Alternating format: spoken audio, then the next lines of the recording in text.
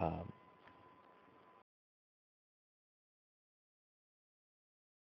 According to the American Standard Dictionary, the word goodness is passed down from the word good. It means the state or ability to one to be good. Let me rephrase that. The state of mind, excuse me, or the attribute of being good. In other words, if you have goodness, you have the ability to do something good. If somebody was to give me a PSN card, or somebody was to give you a PSN card, then evidently you was on their heart, which is their mind, according to the scriptures. Heart means mind in the Bible. When you see the word heart in the Bible, remember he's talking about the mind for some of you future Bible scholars.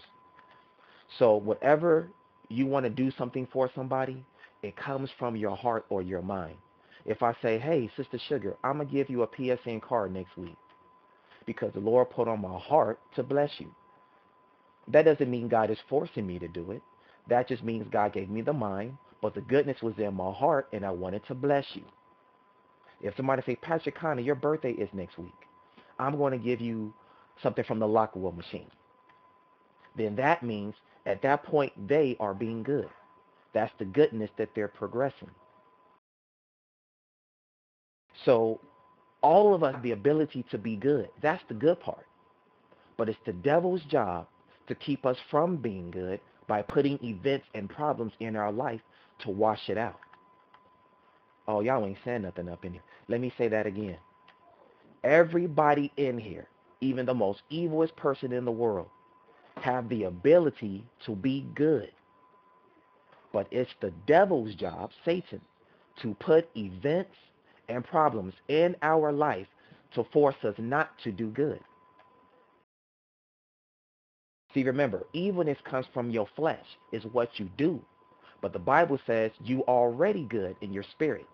That's part of the fruits of the spirit. How do I know this? Because you was first a spirit before you was a human. If you think I'm lying, read Genesis chapter 3. The Bible says God breathed the breath of life into his nostrils. That means we came from God first, and then we mold with flesh. Hallelujah. You are already good. You already have the power to do positive things in this life. But it's your flesh that's going to cause you to do evil because somebody hurt your family, somebody hurt you.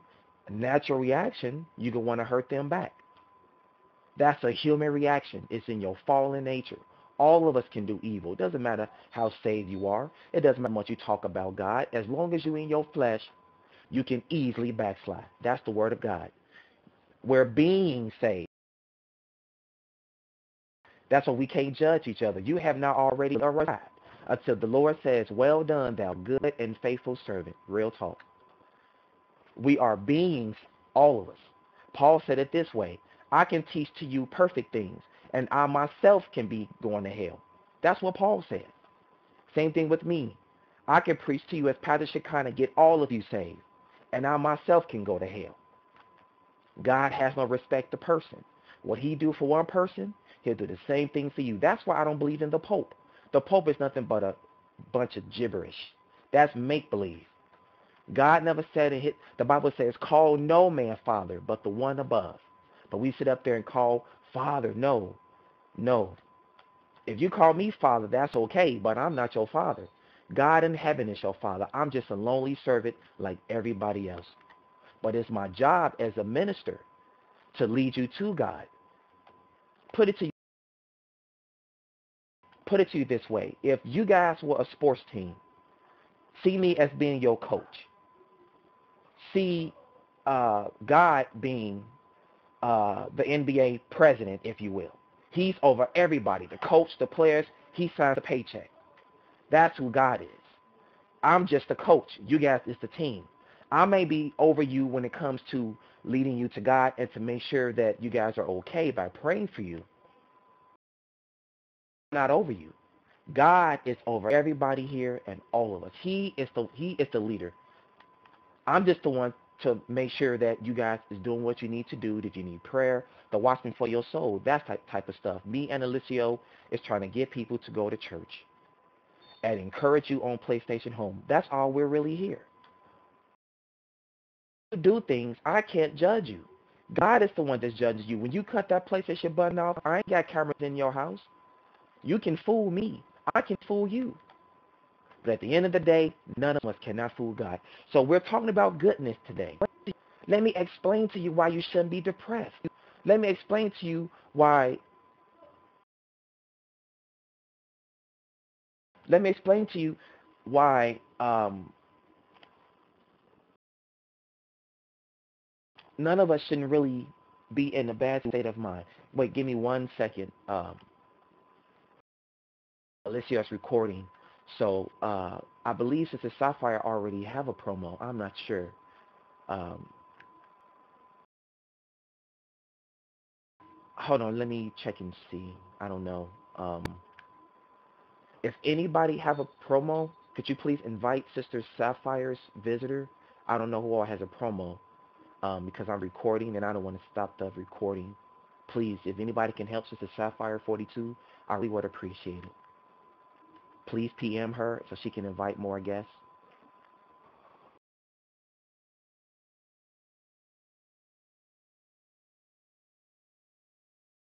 So we're going to first come out of Romans 8:28.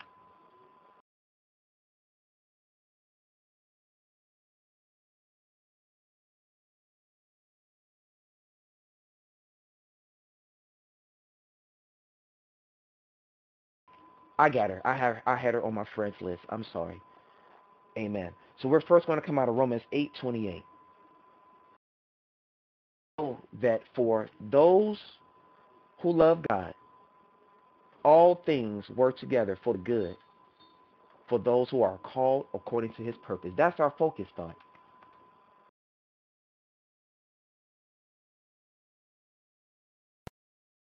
Everybody in here, including myself, should be dead. All of us. One point in life, we've all done something that we probably should be dead for.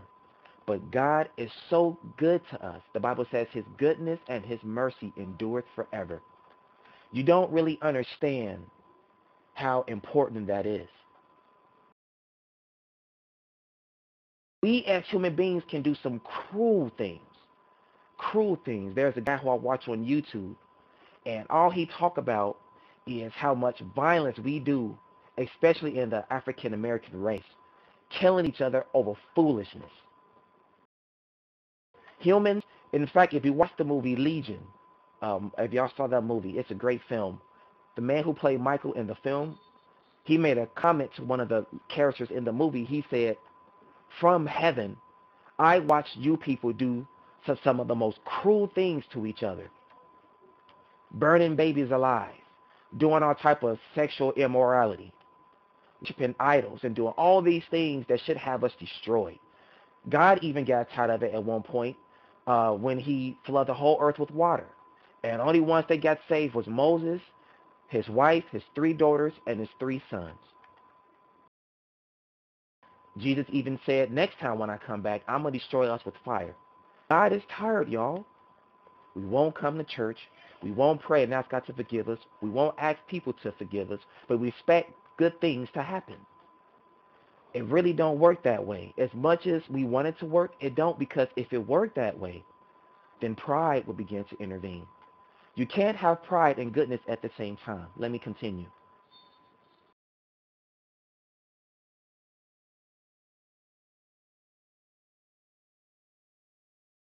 Psalms 31 and 19. Oh, how abundant is your goodness. This is David writing to God. Have stored up for those who fear you and work for those who take refuge in you. Light of the children of mankind. See, listen, David at that time was king.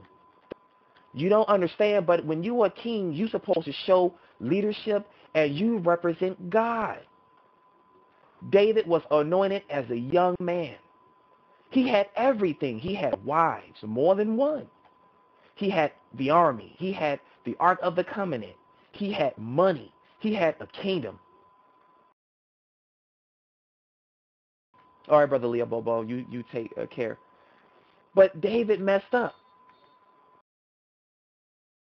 He committed adultery, had the wife's husband murdered, and then lied about it. Swear that he didn't do it to a priest.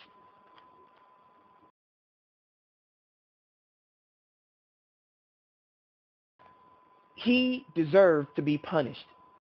But you know what happened? God did punish him.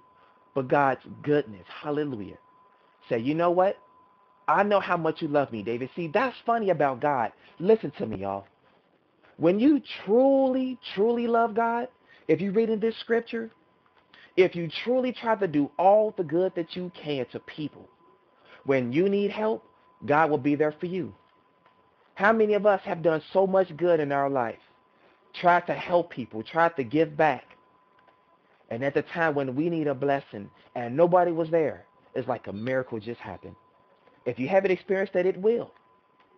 That's why I always say, just do all the good you can. I know it's hard because we're in this evil flesh. This flesh don't want you to do good. This flesh don't want you to do good. I'm telling you. You can tell yourself all day long, I'm going to do good. But deep down, you know that thorn in your flesh ain't going to want you to do good. It's natural reaction because we all was born in what? We all was born in sin. It's what? Something that is against God. Your flesh is going to always try to rebel against God. Always. War between yourself. You are your worst enemy. The thing that we always do is blame other people, which is the worst thing you can ever do. You have to first change yourself. It comes with self-discipline. Let's learn to change ourselves. You can meditate all you want to. You can pray all you want to. You can do jumping jacks, karate, all, yoga, whatever you want to. But until you get in your mind or your heart that I'm first going to change me, things will never change around you. Listen to me, please. Goodness is already in you. But the reason why we're not getting blessed is because we're not willing to change when God whoop us. The Bible says those who God loves, he chastens, meaning that he punishes you in life to correct you. God is not trying to beef with you, make you not come to church. He's trying to will you in by letting the devil spank you a little bit. But the worst thing you can ever do is run from God when you should run to God. How many of us in our right mind would run from home because we got a whooping from our parents from getting a bad grade? No, you wouldn't. If you would, then something wrong. You know when your parents whoop you for getting a bad grade, you know they don't hate you. You know darn well they whooping you because they love you and they want you to do better, and you was wrong. You gotta stop blaming God. God shouldn't have, you know what? The Bible says that sometimes we could be like stubborn mules. You ever seen a stubborn dog where you try to get that dog to do something and he got his legs trying to push against you? You have to yank him by his neck on a leash. We can get like that at times. We can be stubborn. Hallelujah. Sometimes God got to put a gun to our head and say, hey, wake up and smell the coffee. Don't you know ain't nothing good's going to happen to you if you keep doing it this way? You going to keep getting it. But if you don't like what you're getting, change. It's not going to cost you anything to change your life around. Give your life to God. Let your family see you as an example. Don't worry about popularity. You go get popularity actually being saved than you would if you wasn't saved. How do I know this? Proverbs chapter 4 says, give your life to God, God will give you favor with him and man. God will make your enemies your footstool. I know. I know this for a fact, homie. On PlayStation Home, when they tried to crash this church, those same members came back the next year and joined. Ain't nobody go ever break Pastor Shekinah because I know what I believe and what I represent. It's real easy to tear down what you didn't build, but it takes a true person, disciplined person, to build something up. We take all this time building up parties and building up fams, but we won't take time to help build up a church, a positive place to help give back, to encourage.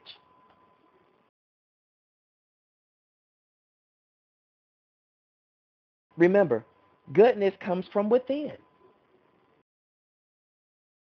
Can't nobody make you do good. Goodness is already in you. You just have to bring it out.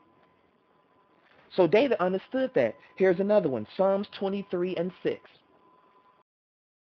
Goodness and mercy shall follow me all the days of my life, and I shall dwell in the house of the Lord forever. Did you see that? That's a famous scripture. Goodness and mercy. But again, the devil's job, Hebrews chapter 10, is to speak to your mind. You ever saw one of those cartoons? Like Tom and Jerry is one of my favorites. If y'all ever saw a Tom and Jerry cartoon or any cartoon where on the left shoulder he got the devil version of himself and on the right shoulder he got the angel version of himself? Even cartoonists knows the difference between your conscience. Everybody got a good and evil conscience. This is where they get the mental disease from called schizophrenic, where a person in in their amygdala, the small part of their brain is like two little circle bubbles in the lower mid part of their brain. It's called the amygdala. It's close to the back, where the chemical imbalance is off. It's kind of a form of that, where a person has no control and they hear voices and stuff like that. It's a very, very, very sad and dangerous and scary place to be. But what I'm saying is, we don't learn how to meditate. We don't learn how to pray and believe God's word and bring good things in our life. You're going to bring curses upon yourself. I know because it happened to me. Stuff that I preach, I've been through this. This is why I can tell you. I just didn't start preaching on PlayStation Home. I've been a minister before PlayStation Home even was existent. I've been preaching the same thing. I know what I'm saying. Bring curses on your life. You can tear everything around you. People will get away from you, all because you're not being good. Remember, if everybody around you is saying something about you, it's not everybody else. It's you. The Bible says everybody is right in their own eyes. Everybody is right, think they're right in their own eyes. That's a bad place to be. Saying it don't matter what they think. It does. How you expect to win somebody's soul if you sit up there acting like you all that and a bag of chips and then expect for them to kiss you in your butt? Nobody shouldn't kiss anybody in their butt. The Bible says if you want friends, you got to show yourself friendly. They shouldn't have to be friendly to you for you to be their friend. If you want to be popular, you got to humble yourself and be friendly. If you want to be a fan boss, if you want to do something positive on home, you got to be the most humblest. This is why I'm always giving honor to every last one of you. Y'all don't have to give me honor because I don't want it. That's what keeps me humble. Because at the end of the day, I know who I am. And I know that I want to worship God and I want to be real. I don't come on home to play Barbie. If I come on home to play a Barbie doll, I'd rather go to my 14-year-old daughter and buy some real Barbies. I'm not going to come on here and be Pastor Shekinah. I'm going to come on here and be myself, preaching through you through this avatar because I'm trying to save people. People are dying like left and right. And we up here still playing Barbies, all at the playground, all at the bowling alley. Don't want to have come to church, but when something happens, we want to have a pity party. And the first person we blame is who? God. And I'm not talking about nobody here, so don't get upset. But if this word is getting to you, then it must be for you. I'm just keeping it 100. And if you can't take the heat, stay out of the kitchen. I ain't got time for games. I'm too old to be playing Barbies. I'm pushing 33 years old if God says the same. I have teenagers for children. I'm trying to save people's lives. And I'm trying to save my own. And the worst thing to do is to run folks away. We run people away by not being good. You wonder why that man don't love you no more. You wonder why that woman don't love you no more. It's because it's not them, it's you. We have to first look within ourselves. This is why the Bible says, judge you not, or you shall be judged. Matthew chapter 7, verse 1 through 4. Judging everybody else. Look at yourself. If they work hard and put money in their avatar, then give them a compliment. The Bible says, bless with your words, not curse. Then you wonder why you got so many haters. Talk about I love my haters. That's a stupid, whoever made that phrase should be in trouble. Because that's not coincide to the scripture. Saying I love my haters is actually being sarcastic. The Bible says pray for them who mispitefully misused you without a cause. Saying I love my haters means you bragging on yourself because you know they go hate on you. There's no glory in that phrase. Do it trying to be cute. But at the end of the day, they go learn a hard way. I'm telling you, God is not mocked.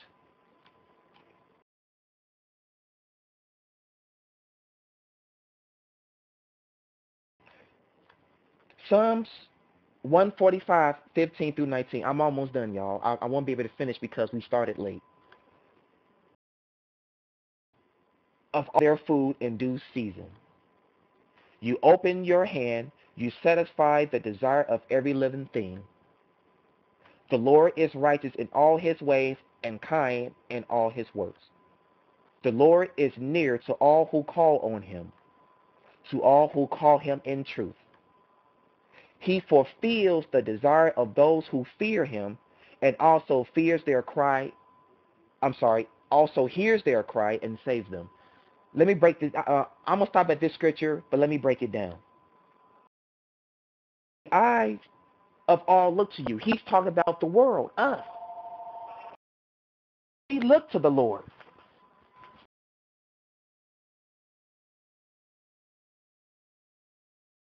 All of us look to the Lord for something. He said, all the eyes of the world look to you. So David acknowledged God by saying, look, we all look to you for help. And you give them their food in due season. That means God created vegetables and plants and meat. If God didn't give the resources, we would starve to death. You know, there's people right now in their right mind is actually saying God don't give us food. We make food ourselves and blah, blah, blah. They actually are bold enough to say that. But guess what? If God put a terrible freeze on all the crop, we would be fighting and killing each other over food. It happened before. If you look at World War II and World War I, if you look at the Great Depression, if you look at the Y2K back in 2000, when we thought the computers was going to stop, everybody, even me, was trying to get gas, thinking the world was going to come to an end. So don't you sit up here and tell me that. Don't you sit up here and tell me that we don't fear God, at least to the point that this war is going to end. We play these little childish games, but real talk, we all know something's going to happen. Inside, we know something big is going to happen. All of us. No matter how young you are, how old you are, we all know some way or another, God is in control of something or something big is going to happen. They tell you all on the news. It was not normal what we had last week. 35 below freezing weather across the whole United States. In my 33 years of life, that have never happened. I've never lived to be 33 below unless you live in Alaska. But that's not normal for this country. Tell us something. He really is, but we sit up here, we just don't care. The truck don't come in. When I went to the store, think about it. People was all at the grocery store trying their best to get food. I even went to the grocery store, make sure that my wife kids had everything that they need. But I'm just showing you that we acknowledge the fact that God do provide food for us. He keeps the sun shining. He keeps open your hand. That means God brings blessings upon you. If God wants to, he can kill us dead right now by stopping our heart. Did you know you don't make your heart beat? Make your heart stop unless you take medicine and suicide yourself. Your heart beats automatically. If it doesn't, they will give you something called a pacemaker, which continues to make. If you control your heart to beat, you technically would die. Your heart is muscle. All you need is just one cramp in your heart and you dead. All you need is one blood clot, one artery clogged up. That's a wrap for you. Your whole existence will be gone. But we don't think about stuff like that. We don't think about every day we live, we get closer to our funeral. We blot it out because we feel like, well, I cross that bridge when I get to it. But who told you that you will be here? God says, take no thought for tomorrow. Now, I'm preaching this to myself because Pastor should kind of have a hard time with this. Sometimes I have a problem of planning stuff ahead, so I admit that's my shortcoming. I have a bad problem of planning stuff 2 or 3 months ahead. I need to stop that. And then I worry about it. The Bible says, take no thought. You don't even know you're going to be here tomorrow. I'm in law enforcement in my other life. I can get hit with a bullet doing what I do and leave my family behind. But that's how we think sometimes. We don't pray enough. We plan things even on PlayStation Home. Girl, I'm getting married on home a couple of months. Who told you you go be here? Who told you you go live to see your wedding? We make these vows and we do all these things as if ain't nothing gonna happen to me because we young. I got friends back in GI, murder capital, where I'm from, who died back in the Tupac, Biggie Smalls area, got shot down, 15, 16 years old, who wish they could live to be in their 30s. I got friends right now sleeping in the grave because they didn't do it God's way. They wasn't blessed like me to have a grandmother raise them up in church. They gone, dead. Never to see 2014 violence. But if it wasn't for God's having his hand on your life, we will all be dead. So this was David was trying to say that, look, even your hand on our life still makes you good. So even your worst depression day, God is still good. Your man could have just divorced you. Or your wife could have just dumped you. You could have just got fired off your job. You could have just got kicked out your fam on PlayStation Home. Even people love home so much, even this virtual world,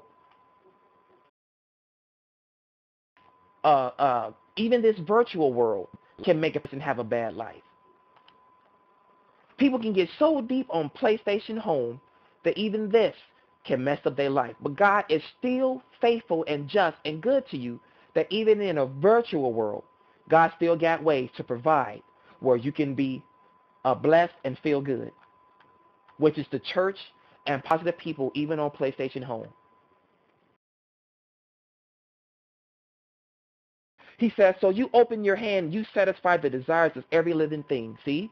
He satisfies us. And then he says, the Lord is righteous in all his ways. Not some, in all. Even if a baby dies, sister fellowship.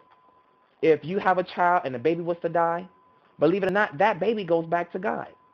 Your sins ain't on you until after the age of 12. That's found in Exodus and Deuteronomy, according to the Jewish law. Because when you're 12 years old and older, then that means you know what you are doing is wrong. Children does not go to hell because their sins is on their parents. But if you're 12 years old and older, your sins is on you, and everything you do, and if you die that is not pleasing to God, the Bible says you're going to be judged by it. Revelation 19. So if you was a child and you was to pass away, you going back to be with the Lord. And it's not a bad thing. Stop blaming God for that too. Oh, I'm turning my life on God because a 3-year-old child got shot down. Well, guess what? The Bible says how precious it is to see the death of one of his little ones. That's not a bad thing. As funny as it sounds, me saying this is not really a bad thing. Technically, I can't wait till I die and be with the Lord. I'm tired of this life because this life means nothing. You have problems, bills, you get fired, drama, all this unnecessarily crap. There is nothing more precious than being in glory with the Lord. Really. Who wants to be around people that say their loved ones died with cancer? Who wants to constantly go through fights and debates and depression? Who want to really go through that? Really. People want to stay on this earth. Good luck. The Bible says the devil is the prince of this world. I want to be with Jesus. I really do.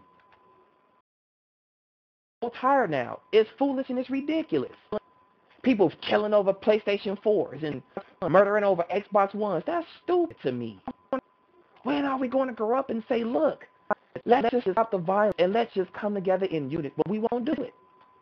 This is why God has to come back. The Bible says if God don't shorten his coming, no flesh would be saved.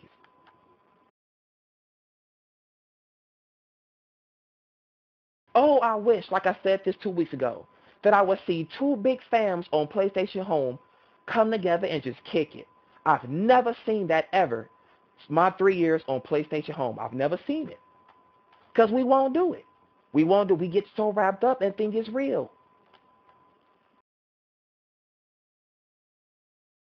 And then he says, the Lord is near to all those or all who call upon him. If you call upon the Lord, God promised to have your back. God will be there quicker than any human being, than your homie, anybody. Because at the end of the day, when your time is up, if God say, okay, your time is up. Remember, I'm about to close with this, but remember Hezekiah? He was one of the kings of Jerusalem. When Hezekiah was getting ready to die, and he was a young man, he had everything. But he did something that made God not happy, the Bible said.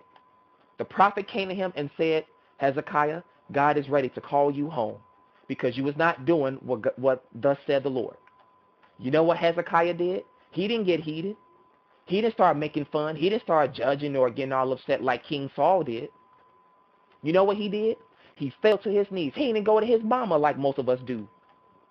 He didn't go to He didn't go to the club. He didn't go smoke a pound of weed. He didn't do any of that crap. You know what he did? Because he understood that Jesus is the source of my life. And anytime God says it's time to go, you getting up out of here. I don't care how good you look, how pretty you are, how much money you got, homie. When you about to get up out of here, when God says it's time to call you home, you leaving in your Jordans, your Samoans, your Timberlands, your baby fat, you getting up out of here. But we don't think that way. We think, oh, I keep myself here, but you don't. This is God's world. This is God's body. This is God's life that you're breathing. Anytime he wants to, snap us all away. I could be preaching to you, and I can fall down myself if God wanted to. But Hezekiah, he understood that. He understood the mind of God and how good God is. He understood God can change his mind. So what he did? He fell to his knees and begged God for mercy. He didn't get proudful and say, God, why are you killing me? He didn't get mad at God like most of us do. He fell to his knees and said, God, only against, hallelujah, only against you have I sinned. Only against you, hallelujah, have I offended. Not against no human. Not against no human because they don't control my life. Only against you have I sinned. I recognize that you're my father.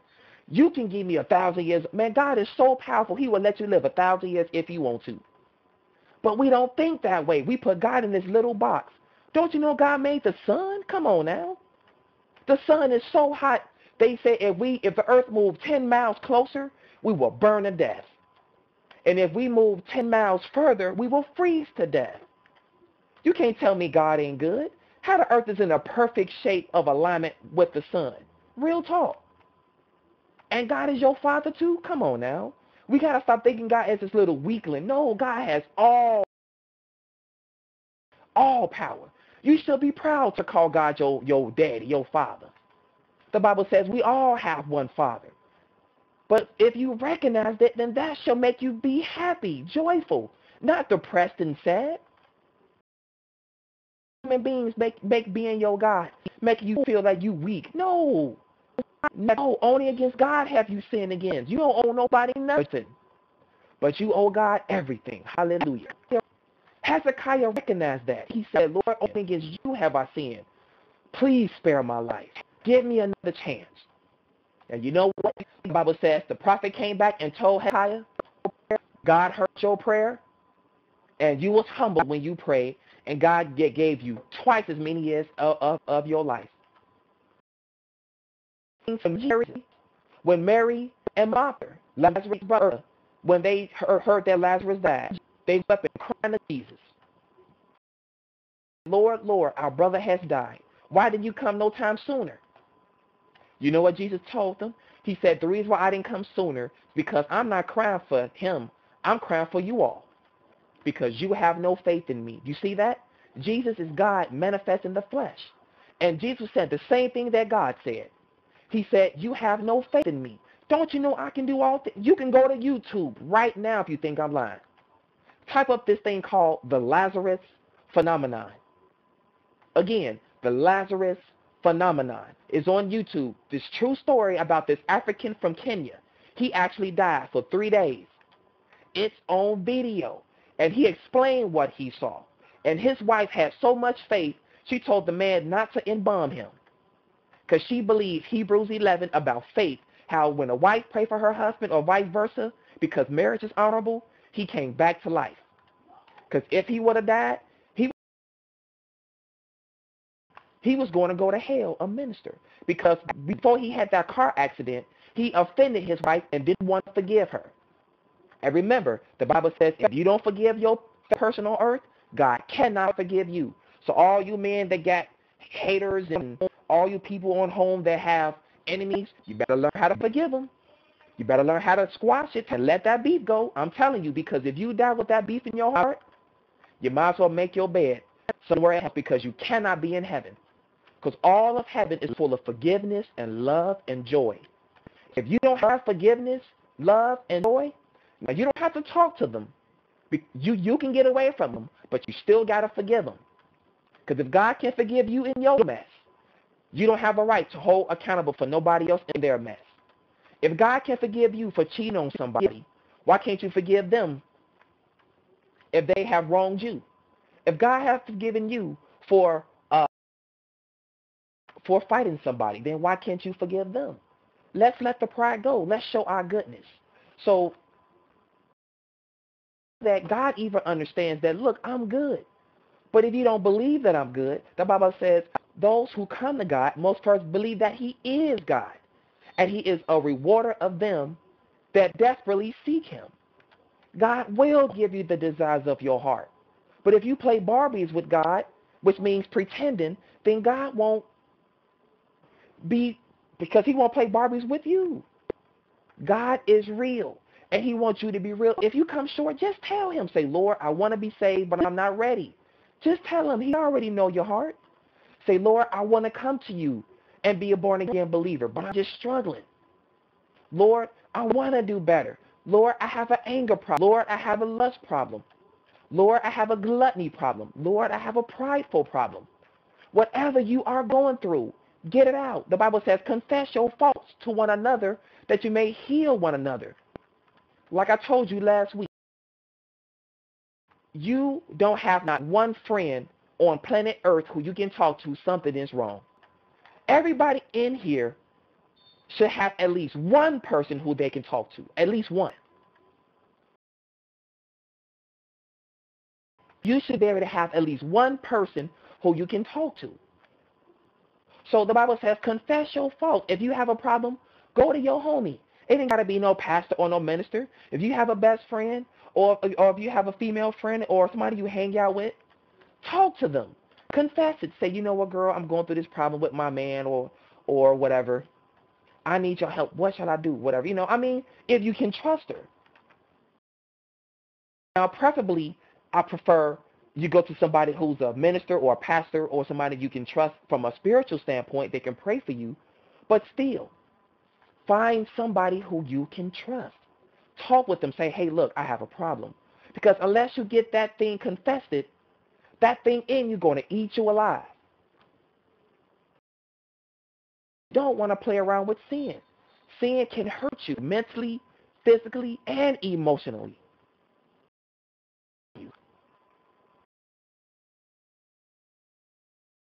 And then he says, he fulfills the desires of those who fear him.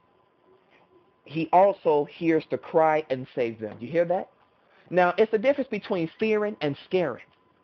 When you are fearful of something, that means you respect it. Fear is not being scared, okay? If you fear God, then respect him. When you're a child, you fear your parents because you respect them. You know they're going to whoop you. But God doesn't want you to be scared of him. When you're scared of something, you run from it. You get it? So don't use that word incorrectly. Just look it up in the dictionary. Fear and scared is two different things. If you're fearful of something, again, you respect it.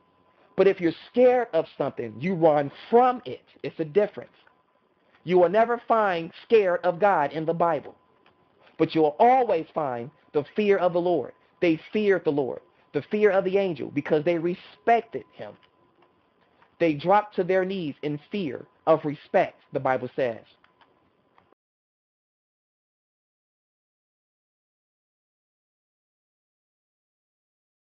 So God don't want you to be scared of him. He wants you to fear him, because if you fear him, you will respect him. Scared of is the devil. The devil ain't no joke, playboy. He no joke. The devil brought down pharaohs and kings before any of us was born. The devil is the prince of this air. The devil is a dangerous something. You don't have the power to fight the devil. You don't have the power to stomp on the devil's head. Find out in the scripture. The Bible says you fight the devil by resisting him. You fight the devil by resisting him. He cannot take you by force. He got to get God's permission. Job chapter 3, excuse me. But God got your back today. I wish I could finish this, but I ain't got time to finish. We have another service. I'll catch up on that tonight. Just remember, God, if you don't remember anything that I said today, remember that Jesus Christ really loves you. I don't care what happened in your life. I don't care what you're going through in your life. I don't care. As long as the blood is running warm in your body, God is good to you.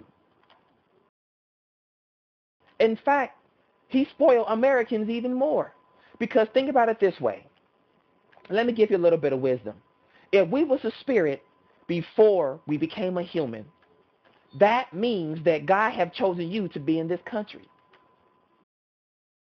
So wouldn't it be to be an American? Think about it.